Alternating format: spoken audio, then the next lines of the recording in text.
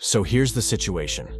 Ultra-large container vessels, the backbone of global trade, are on a collision course with a crisis that could send shockwaves through every American household. And when it comes to dissecting the intricacies of this looming threat, Tucker Carlson is stepping into the fray with insights that will have you on the edge of your seat, and what he's about to say could change the way we see the vital lifelines of international trade. This is one story you can't afford to ignore. Recently, there's been a concerning decline in the presence of gigantic container vessels at U.S. ports. These ULCVs are the heavyweights of the shipping industry, hauling massive amounts of cargo in a single trip. This isn't happening by chance. This unsettling trend could spell the beginning of the United States' downfall. In the Red Sea, a vital trade route for these colossal ships, a group known as the Houthis, is causing upheaval, compelling shipping companies to reconsider their routes. Now, here's the kicker. The Red Sea serves as a critical passageway for ships journeying between Asia and Europe. Any disturbance in this key route can set off a chain reaction, sending shockwaves throughout the entire shipping industry. Now, circling back to the Houthi group, their mere presence has transformed the Red Sea into a chaotic hub, disrupting the seamless flow of goods and exposing a significant crack in the shipping industry's system. So, who exactly are these Houthis, and what's the reason behind their disruptive behavior in the Red Sea? The Houthis constitute a faction of armed rebels driven by fervent political and religious convictions, particularly in support of Yemen's Shia Muslim minority, the Zaydis. They identify themselves as part of the Axis of Resistance, led by Iran, and harbor strong aversions towards Israel, the US, and the broader Western world. They've gained notoriety for targeting ships they believe are linked to Israel, even when some of the vessels attacked have no affiliations with Israel whatsoever. In a recent incident last year, a tanker with British connections became a target, with the Houthis citing American-British aggression as their justification. It's akin to a high-stakes game of cat and mouse on the open seas, with US-led naval forces working tirelessly to thwart these attacks whenever possible. The entire scenario has major shipping companies declaring, "You know what? We're steering clear of the Red Sea for now." Instead, they've chosen the scenic route around southern Africa, which may be lengthier, but is deemed safer than dealing with the ongoing drama in the Red Sea. It's not merely about these ships avoiding conflict zones. It's about the after-effects that ensue. This is a significant development because nearly 15% of global seaborne trade typically traverses this route. The diversion of such a substantial percentage can only hint at the considerable impact on the countries along that route. Once more, as ships redirect away from the Red Sea and the Suez Canal, alternative routes are becoming increasingly congested, resulting in bottlenecks and delays. Ports along these alternative routes are grappling with heightened pressure to manage the surge in ship traffic, exacerbating the strain on already stretched resources. And don't overlook the economic impact. Shipping delays can cause widespread consequences, affecting industries that depend on timely deliveries and raising costs for businesses and consumers alike. It's like a chain reaction. One hiccup triggers another, setting off a ripple effect across the global economy. Yet, the most notable repercussion of the Houthi conflict is its illumination of the interplay between geopolitics and global trade. It serves as a stark reminder that events in one corner of the world can wield profound implications for economies situated thousands of miles away. The Houthi conflict stands as a wake-up call for the shipping industry, underscoring the imperative for robust risk management strategies and contingency plans to navigate through these turbulent waters. Although the Houthi conflict might appear distant, its far-reaching effects are nothing short of alarming, molding the destiny of global shipping and underscoring the vulnerability of our interconnected world. The exodus of these colossal ships from the ports of a specific country is leaving a noticeable void, creating an unsettling emptiness. Can you guess which country is bearing the brunt? Now, why is this a cause for concern? It's not merely about the ships. It's about the crucial cargo they carry, the goods and products essential to our daily lives. When these ships circumvent US ports, it has the potential to disrupt the availability of specific products, casting a ripple effect that can extend to impact the broader economy. As we explore these new developments, we're left with some big questions. How can we get these ships to come back to our shores? And how do we make sure our ports stay a crucial part of the global shipping network? To figure out why these huge container vessels are avoiding US ports, let's take a closer look at their journeys. Fortunately, we've got some handy technology to help us with that. It's called marine traffic, like Google Maps for ships. With marine traffic, we can see exactly where these massive vessels are heading and where they're coming from. And what we discover is quite eye-opening. Most of these ships set sail from places like East Asia, where big manufacturing hubs create products for markets all around the world. Now, here's the intriguing twist. Rather than following the usual path through the Red Sea and the Suez Canal to reach Europe and the United States, many of these ultra-large container vessels, ULCVs, are taking alternative routes. They're steering clear of potential conflict areas, like the Red Sea, and opting for safer paths that bypass US ports entirely. So, where are these ships headed instead? Well, we spot them making layovers in places like Europe and Africa, where ports are buzzing with activity. While it's positive news for those regions, it's leaving US ports a bit on the sidelines. Yet, it's not just about their destinations. It's also about the savvy way they're getting there. We observe these ships strategically navigating to dodge obstacles like adverse weather and rough seas, ensuring their journey remains as smooth as possible. Stepping back to see the bigger picture, it's evident that the shipping industry is in constant motion, adjusting to shifts and discovering new routes to stay competitive. However, when we delve into the intricate patterns of global maritime traffic, a darker narrative emerges. There are unsettling revelations about why these ultra-large container vessels, ULCVs, are avoiding US ports. And the implications for the future of shipping are disconcerting. To grasp the strained relationship between US ports and the absence of these ships, let's rewind and understand the evolution of these container ships. Picture the 1950s, a time of excitement as container shipping takes its initial steps.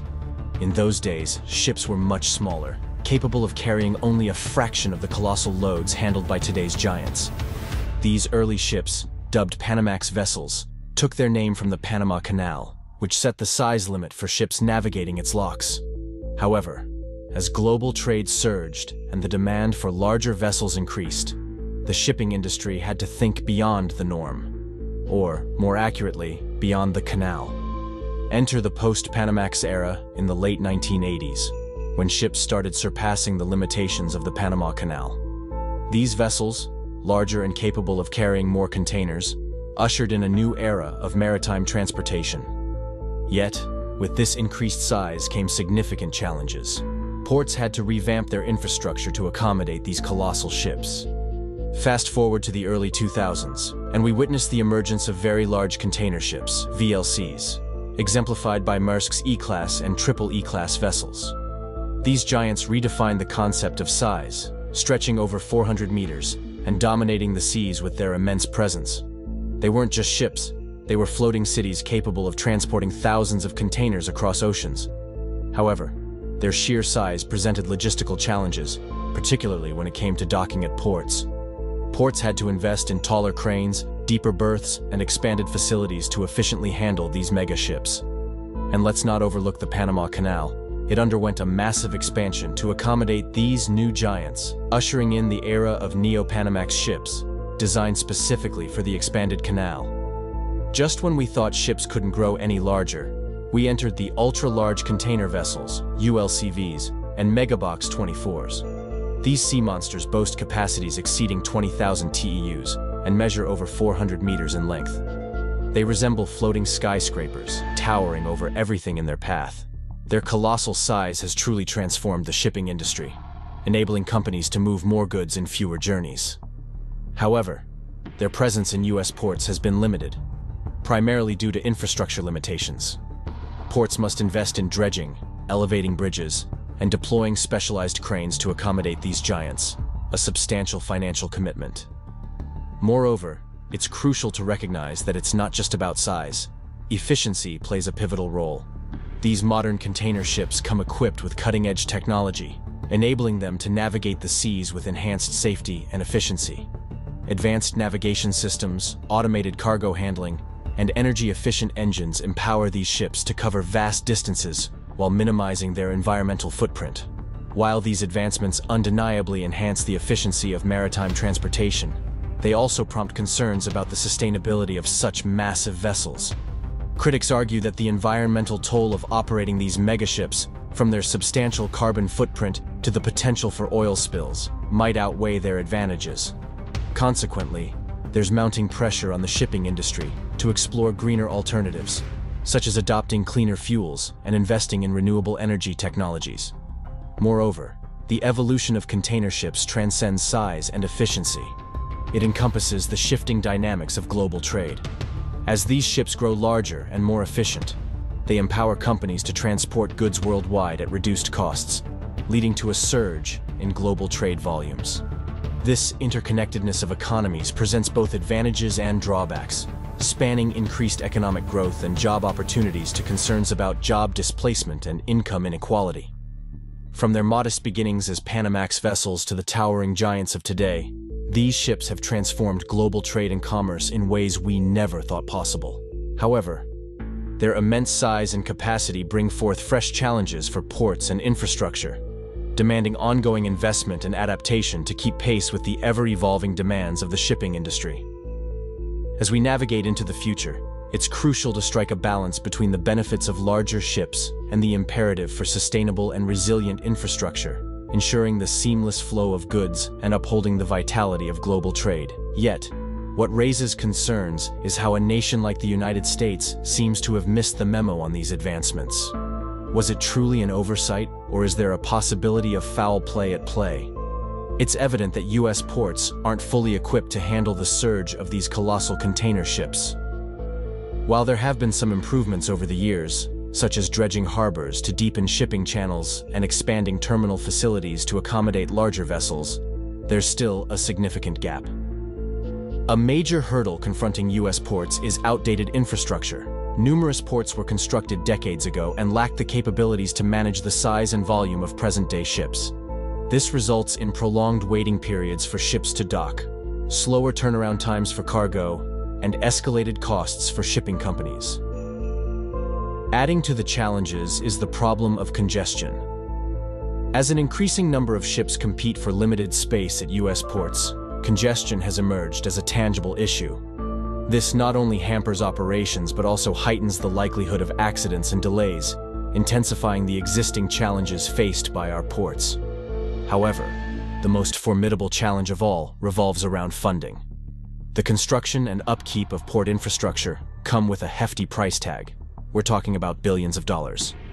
While there have been strides in obtaining funding for port projects, it still falls short of meeting the escalating demands of the shipping industry. Now, how do we tackle these challenges head-on? To begin with, the U.S. must prioritize investing in port infrastructure. This entails securing additional funding for dredging, expanding terminals, and upgrading equipment to handle larger ships more efficiently. Yet, it's not solely about pouring money into the issue. The government also needs to streamline regulations and processes.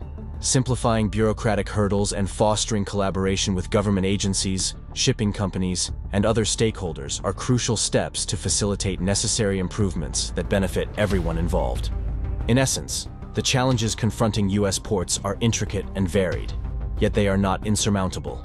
With strategic investments, effective policies, and collaborative partnerships, the U.S. can ensure that its ports remain pivotal centers of economic activity, fostering the nation's growth and prosperity for years to come. Moreover, the U.S. possesses some of the world's most potent resources to tackle this issue, both in terms of material and human resources. Just before we delve into one of the most apparent human resources that the U.S. can leverage in this situation, here's a hint at a solution the government can explore: technology. This encompasses automation, artificial intelligence, and real-time data analytics. By harnessing the power of technology, ports can streamline processes, reduce wait times, and enhance overall efficiency. For instance, automated cranes can unload containers from ships faster and more accurately than humans, saving time and labor costs. Similarly, smart systems using AI can organize how containers are stacked and routed, ensuring trucks and trains are loaded and unloaded efficiently. To make things work smoothly, ports, shipping companies, trucking firms, and government agencies all need to team up. This means breaking down barriers and figuratively building bridges to create a seamless flow of goods from ships to shores and markets. Another key part of making ports more efficient is investing in training and development for the workforce.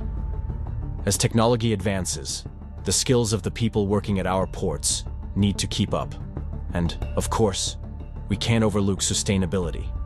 Ports contribute significantly to air and water pollution, but by making smart investments in clean energy and environmental protection measures, we can reduce their impact on the planet.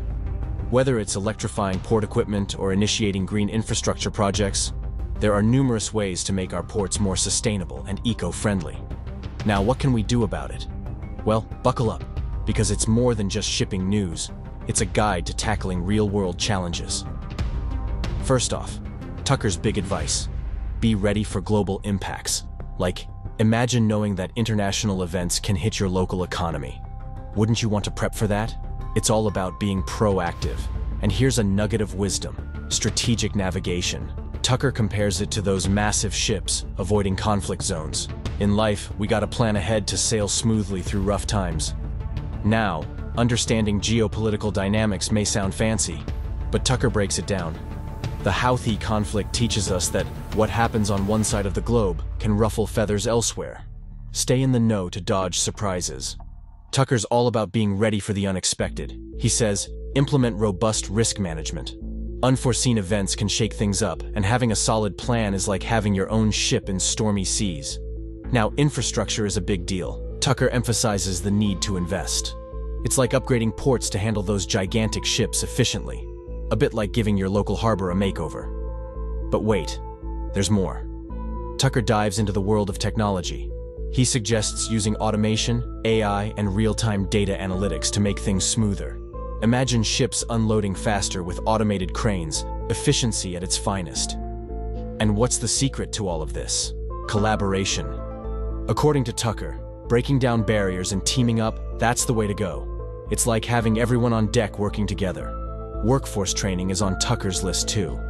As tech advances, so should the skills of those working in ports. It's like leveling up in a video game, but for real-life careers. Now let's talk about sustainability. Tucker's got an eye on the environment. Ports can be polluters, but investing in clean energy and eco-friendly projects can make a difference. It's like making your port a green zone. Funding is another challenge, and Tucker's advice is clear. Recognize the cost and secure the bucks. It's like saying, invest wisely to keep the ship sailing. Regulations and processes need to be streamlined, says Tucker. Make things smoother and you'll avoid a bureaucratic storm. It's about simplifying and working together. Now, technology is key. Well, many people in Ireland are absolutely sick of this. It's happening by design. That country has been completely transformed by immigration. It's not the Ireland you remember at all. The new hate speech laws are coming to Ireland. No complaining about it. And of course, it's not just Ireland, it's across the West. Europe finds itself in the throes of chaos, grappling with multifaceted challenges. Several days ago, a man in his 50s, for reasons that are still not clear, 5 people outside a school in Dublin, Ireland, including 3 children. And then almost immediately after, parts of that city erupted into rioting. What exactly is going on here? Gonzalo published 2 years ago a list, I think it was 12 or 13 individuals that had disappeared. They were tortured and then dead. And Gonzalo said, if I'm off the air for more than 24 hours, add me on the list. Hungary, despite its alliance with the US, faces treatment seemingly harsher than that meted out to Russia. American citizens who live and work in Hungary have to pay Hungarian taxes to your government, but also full federal taxes to the United States. But the attitude as such, we are a member of NATO, we are ally to the United States, and we are worse treated than the Russians, you know. What's that about? A wave of political intolerance sweeps across the West, where questioning government policies risks felony charges. And going forward, anyone who complains about that or questions government policy will be guilty of a felony. The new hate speech laws are coming to Ireland. No complaining about it. And of course, it's not just Ireland, it's across the West. What does this mean? What is happening here? And what's the right response to it? The alarming imprisonment of American citizen Gonzalo Lira for speaking truth sends shockwaves. Biden administration spent U.S. tax dollars to campaign against you in your last election. They didn't succeed. You won, in a fair election. Big money. Big money. I don't think most Americans understand that their tax dollars went to defeat you in Hungary. He's a brave man, telling the truth all along. From day one, he predicted what would happen. That would never win over with Russia. And that the USA and NATO countries would bleed with armaments. Would support them to kingdom come. Ireland, once serene, is now grappling with the transformative impact of immigration, adding to its woes. But actually, the man was an immigrant. He was from Algeria, and as it turns out, he's been living in Ireland for 23 years at public expense. He has never had a job. And then last week, unaccountably, he's children. Well, many people in Ireland are absolutely sick of this. It's happening by design. That country has been completely transformed by immigration. It's not the Ireland you remember at all. The arrest of Gonzalo Lira, a vocal critic of Joe Biden and Kamala Harris, underscores rising concerns about free speech. Or at least tacit approval of Gonzalo's arrest, since nothing else convincingly explains the conspicuous lack of response. Let me just read further, if I may, Tucker. I hope you will. Gonzalo was arrested last year on April the 15th, Good Friday, till the next Friday, 22nd, for that full week, without any charges. He was simply detained. They stole all of his equipment. He couldn't continue working after he was released for at least 2-3 weeks, trying to obtain equipment to continue. His criticism of Zelensky's regime, supported by the U.S. government, by Mr. Biden, who makes, he is making gargles, that we have to defend democracy. What democracy? Has never had democracy, let alone today with this man Zelensky. He's a well-known dictator. They were going to have elections, Tucker, and they canceled those elections. During the Vietnam, there were elections in South Vietnam, in the middle of the Tucker, if you remember.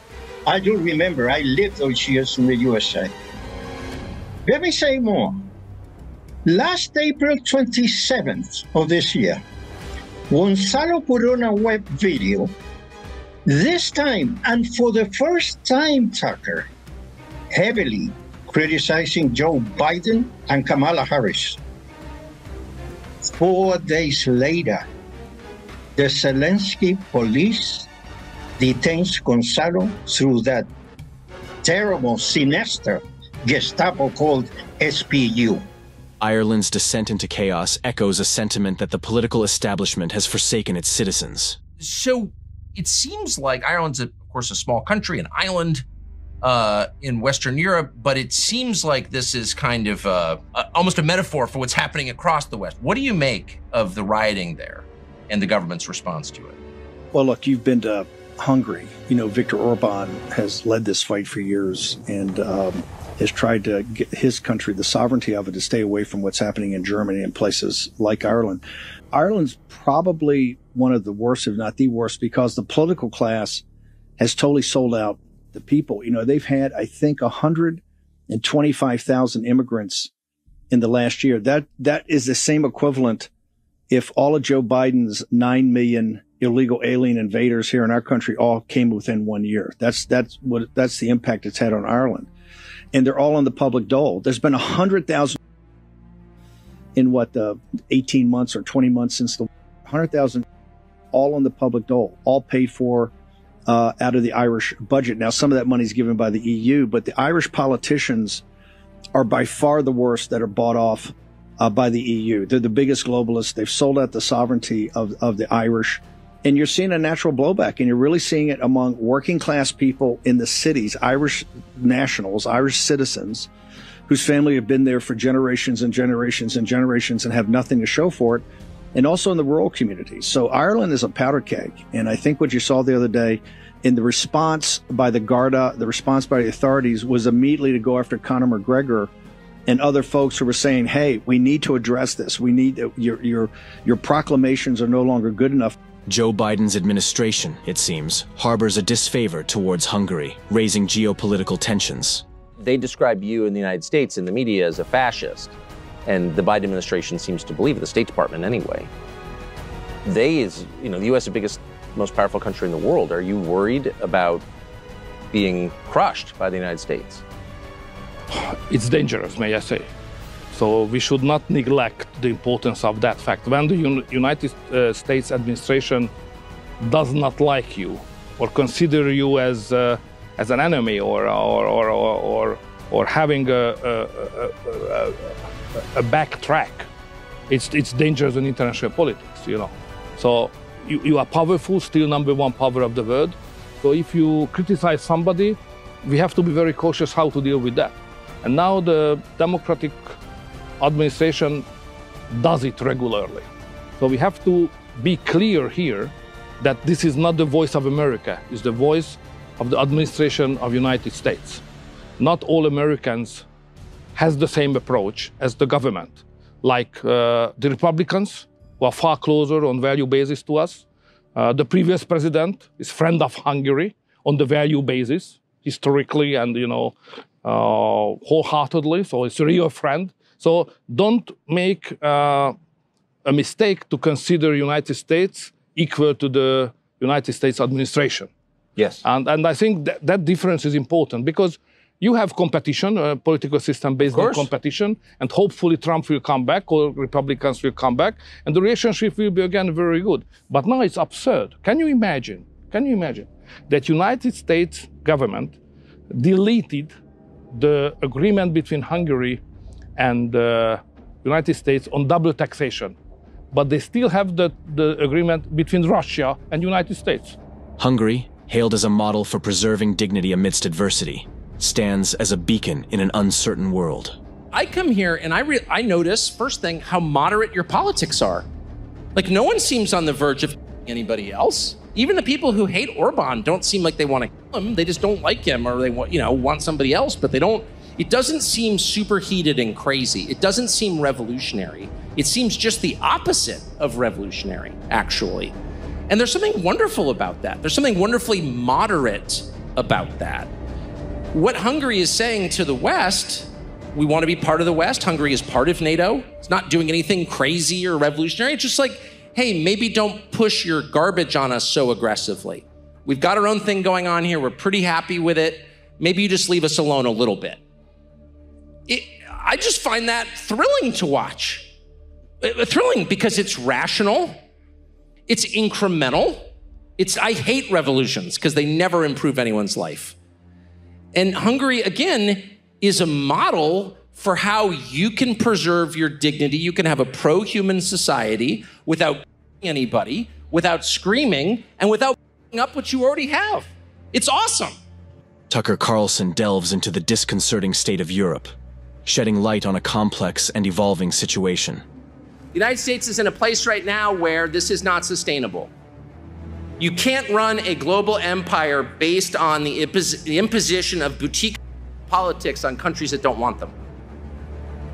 The United States, I think, did a lot to liberate Hungary from the Soviets, from the Russians. And I'm proud of that. My father was involved in it. That's how I knew about Hungary, because my father visited Budapest 35 years ago when you were still under the yoke of the Soviets. And the purpose of American diplomacy in Eastern and Central Europe then was to help liberate the countries so they could run themselves. And the idea was you didn't want a foreign superpower telling you how to live, because that's the opposite of democracy, it's tyranny. And to wake up one morning 35 years later and see my own government engaged in exactly the same kind of tyranny. The Soviets told you you had to worship Lenin. The State Department tells you now you have to worship transvestites. It's not so different. It's a foreign power pushing its weird boutique religion on you, and it's wrong. You worship whatever you want, it's your country. And I just believe as a practical matter, this can't continue because that's not the basis for a successful empire. Everybody wants freedom. Everyone understands the concept of self-determination. If you go to people who are under a foreign yoke and you say, someday you can be free, they understand that, they want that. That's a product you can sell because everybody wants it. You show up in a country and you say, you know what, your boys really should be girls. You know, there's some percentage who will be excited by the prospect of never having grandchildren, but most people won't be excited by that. In fact, most people will say, but boys can't become girls. It's biologically impossible. It can be determined at the chromosomal level. We can dig up bones 300,000 years old and tell whether they were male or female. There's no non-binary in science. You're insane, go away. I mean, Gorbachev with Bush Sr., with President George Bush Sr., Gorbachev proposed him. We are going to dissolve the Soviet Union as such, and with it, we'll dissolve the Warsaw Pact, which was our response to NATO. But give me assurance that the countries that today belong to the Soviet Union and will be independent countries will not go into NATO. Putin, the only thing was asking Tucker was not to have enter the NATO alliance. He didn't want to be surrounded by NATO countries, just like John Kennedy didn't want the USA to have, for crying out loud, in Cuba. Putin was doing the same. The big question is, what if Putin had complied of not going into NATO force, alliance? So the Irish government is trying to replace the population of Ireland with people from the third world, obviously. But why? What's the justification for that? Ireland was never a colonial power. These are not people they once ruled coming back to the mother country. The same people have lived in Ireland for thousands of years. They have a native population and they're being replaced. Why would someone want to do that, you think? I think you're seeing this because the political class is very tied to Brussels. The political class, and there's really no true opposition party when you think from a populist nationalist perspective. They've got a couple of small parties that are starting to grow. Of course, you got Sinn Féin, who's the political arm, or the IRA, who are more and more taking on a nationalistic bent. You've got a couple of small parties, one's kind of Trump-inspired, to combat this. But I think these people are seeing, and look, you talk about the great replacement theory, and people, people get very upset when you talk about it, but you just look at the math. This has happened across Europe. It's happened in Germany. This is why Orban has been so singled out. This is why, quite frankly, Giorgia Meloni, who, was a person who we supported a lot when she got in there because the EU was going to cut Italy off for money, really backed off a lot on this immigration policy. The Germans and the people in Brussels, the party at Davos, just doesn't think the working class European population is very controllable. They think they're dangerous. They think they're the cause of these World I and World War II. So they've always been, they've tried to control them every way possible. Now they're using immigration. And Ireland is one of the worst examples, and that's why it's a powder. These men have been instructed to violate, in letter and in spirit, federal law, and to hide the truth about UFOs from the American public. It is infuriating to watch this. But if you think about it for a second, it's also baffling. Why is this happening? Federal agencies have been lying about UFOs for more than 80 years. This has been a coordinated effort. It is both highly time-consuming and very expensive. This was different because I started to uncover, some very disturbing facts.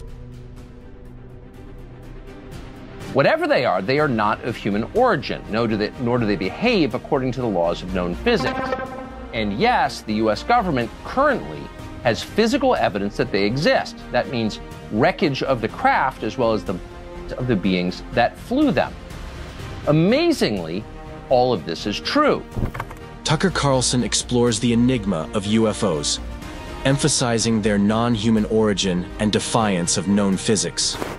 Human beings have recorded seeing strange moving lights in the sky since, well, the beginning of known history. The record goes back thousands of years. What is that? We don't know. In the United States, people have been talking a lot about these strange lights, UFOs, since the Second World War, when military pilots recorded seeing things they called Foo Fighters out their cockpit windows. They had no idea what they were. Asserting the reality of UFOs and potential extraterrestrial life, Carlson unveils a series of ominous indications of government contact with these unidentified objects. In other words, UFOs are actually real, and apparently so is extraterrestrial life. Now we know. In a normal country, this news would qualify as a bombshell, the story of the millennium. But in our country, it doesn't. The whistleblower's account ran on a technology website called The Debrief, which you've probably never heard of. The Washington Post had that story, but decided not to run it. We know that from the detailed testimony, much of it under oath, from several high-level whistleblowers, including longtime intel officers Lou Elizondo and Dave Grush, both of whom we've talked to. But there have been many, about 10 so far. So the question is, now that the UAP Disclosure Act has passed, when can the rest of us see the information that we paid for and in fact own? The public's growing distrust in the government's narrative is highlighted as Carlson questions the transparency of UFO disclosures. One such person who has come forward recently is a longtime military intelligence officer, an Air Force major called Dave Grush. He's made a number of very interesting claims in public, including at congressional hearings. For example, here he is telling the Congress that, in fact, the U.S. government has retrieved, or as he puts it, biologics from crashed UAPs. The Pentagon has spent decades studying these otherworldly remains in order to build more technologically advanced weapons systems. Okay, that's what the former intel officer revealed, and it was clear he was telling the truth. Carlson claims a history of over 80 years of government deception regarding UFOs, suggesting a long-standing pattern of misinformation. Do we possess this technology or don't we? And if we do, where is it? And there have been, as noted earlier, a number of pretty ominous indications over the years from apparently informed people that the U.S. government has been in direct contact with these forces, whatever they are, people who created and flew these objects, whatever they are. But there has been direct dialogue between the U.S. government, maybe other governments, and these entities. Are you aware of that? Has anyone even asked that question to, say, the President of the United States or someone else who could answer it? I'm aware of it, and I've talked to people about it, but it's just another rabbit hole I go down. And I have to be real careful, Tucker, to be honest with you, because you would not believe the amount of research and things I've gotten poured on me from all over the world. People send me books and photographs and things, and of course, a lot of that is, I think it's fake, because they're trying to get me to embarrass me further, I guess, in this issue, but I'm not biting on all of it. I don't usually put any of it out, actually, just because, I don't know if any of if it's truthful or if it's a government entity putting this garbage out to discredit, this community or what have you. But it's a complete, it shows the mistrust the public has of our government, and for good reason. Probing the motive behind government lies, Carlson prompts viewers to question the secrecy surrounding UFO encounters. What an interesting way to find out. Yeah, so you're reading the assessment of countries that are spying on us, and we've spied on their assessments of us. Yes, and I had a chain of custody on how we got that information, and I thought maybe, this is passage material. We got to be very careful. Which passage material would be like a form of disinformation to try to trick a case officer to develop a relationship with said asset. So I was like, well, wait a minute, is this true? A certain adversary of ours thinks apparently this is true, and one thing led to another. And I did talk to extremely senior officials, both former directors of certain agencies. I had the privilege of having a relationship with them, and I talked to them about this issue, and they confirmed those details. And what was really interesting in the previous UFO program's records, so the OSAP program, which ran roughly 2008 to 2010 or so, and that was in the Defense Intelligence Agency.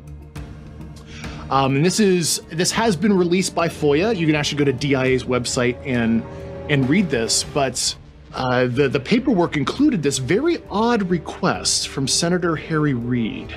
he sent a letter to the Deputy Secretary of Defense asking for something called a Provisional Special Access Program, or PSAP. I've never seen in my career a member of Congress ask the Department of Defense to develop a very classified program. And usually it's the reverse, right? Congress wants more transparency and declassification. I'm like, this is very odd. I don't know what's going on here. Why is Harry Reid saying that the OSAP program found something?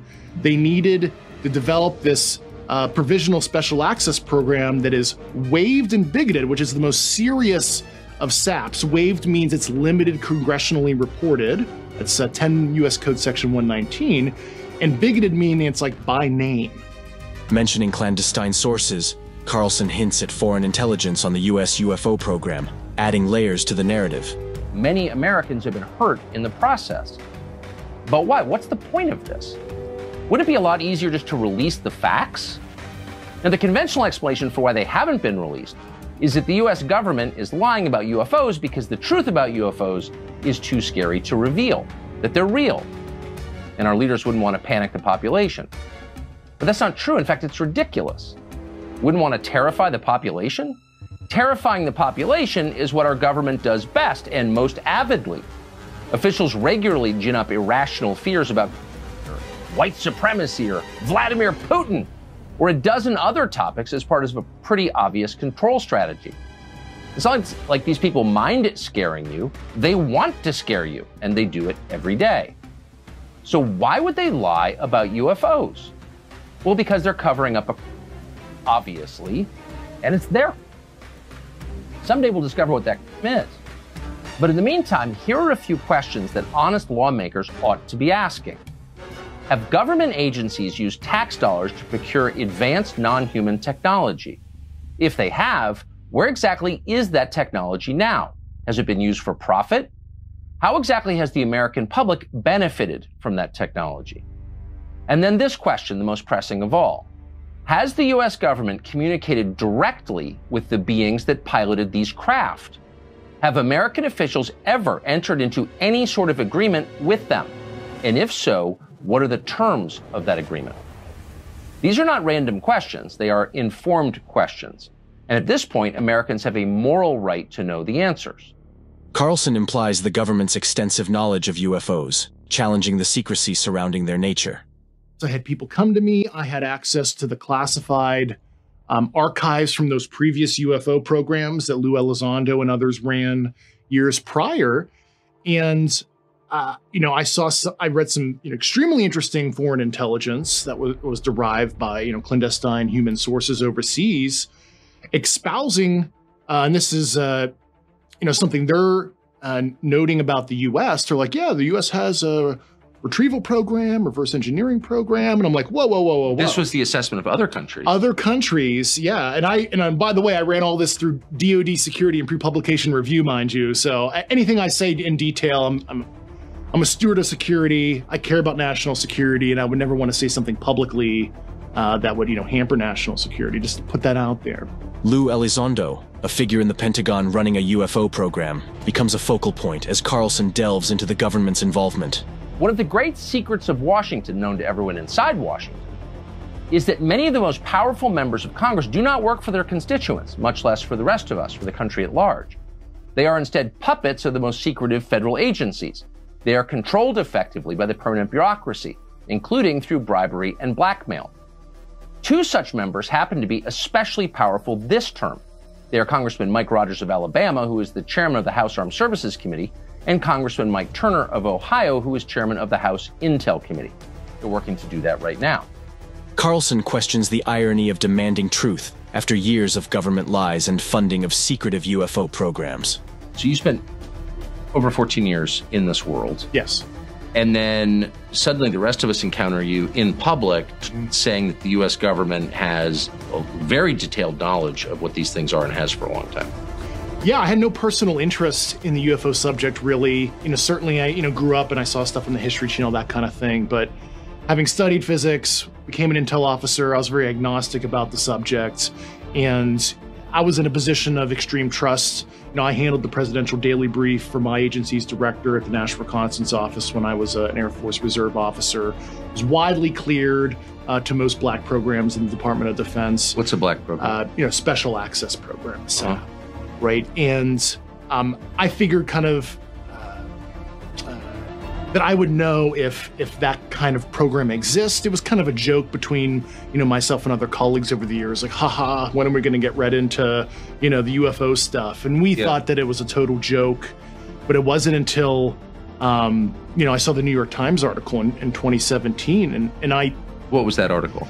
So that was a story about Lou Elizondo and other individuals that ran the ATIP program and the OSAP program. So Advanced Aerospace Weapons Systems Applications. And to be clear, I think the government has never admitted that he was, or denied, in fact, that Elizondo was involved in that. No, he certainly was. I remember in a very senior official's office in McLean, briefing that senior official into about a couple hundred special access programs, because at the time I was a trusted individual advising the Joint Chiefs on certain black programs. And I remember that individual who was a coworker of, Lou Elizondo mentioned, oh, there's this guy named Lou Elizondo over at the Pentagon. He's running some UFO program. We think he lost his mind. He's giving the Undersecretary of Defense for Intelligence a hard time. And this was 6 months prior to that Leslie Klein and Ralph Blumenthal article in December 2017. Viewers are left with a sense of intrigue and skepticism, compelled to reevaluate the narrative surrounding government disclosure of UFOs. The stakes in this particular story seem pretty high, since the government has evidence that we're not alone in the universe, that there is some form of intelligent life or something that is creating these crafts. They're buzzing the Earth. We don't know if they're from outer space, if they're spiritual beings. I mean, we just don't know the answer. But the government does know, but they're lying about it because why? And so does it occur that maybe the billions of unaccounted Pentagon funds that you mentioned that turn up in every accounting process, that maybe that they're not lost through incompetence, maybe those are attached to programs that we're not allowed to know about? I completely think it's intentional, Tucker. You're exactly right, as usual. They've been lying about it since 1947. And then all of a sudden, we're going to pass legislation, and they're going to say, oh, well, we're going to come out and tell you the truth. I mean, this, Schumer's thing, everybody's on me because I'm not really sure about the Schumer amendment, because it basically is modeled after the Kennedy files, and here we are 60 years later, and we haven't done that. I guess it's a good step forward, but the reality is we're going to tell them to tell us the truth after they've been lying to us, and they've been funding these programs. Lou Elizondo, for instance, is the program that he was involved with for the longest period of time. They said it didn't exist, yet he shows up and he's got a department that works for him. And so, this thing has just been going on, like I said, at least since 1947, and we know it's been going on maybe before then at some point. It's a worldwide phenomena. We have some of the best pilots, not in East Tennessee, the best pilots in the world, that are telling me their crafts have been buzzed by this.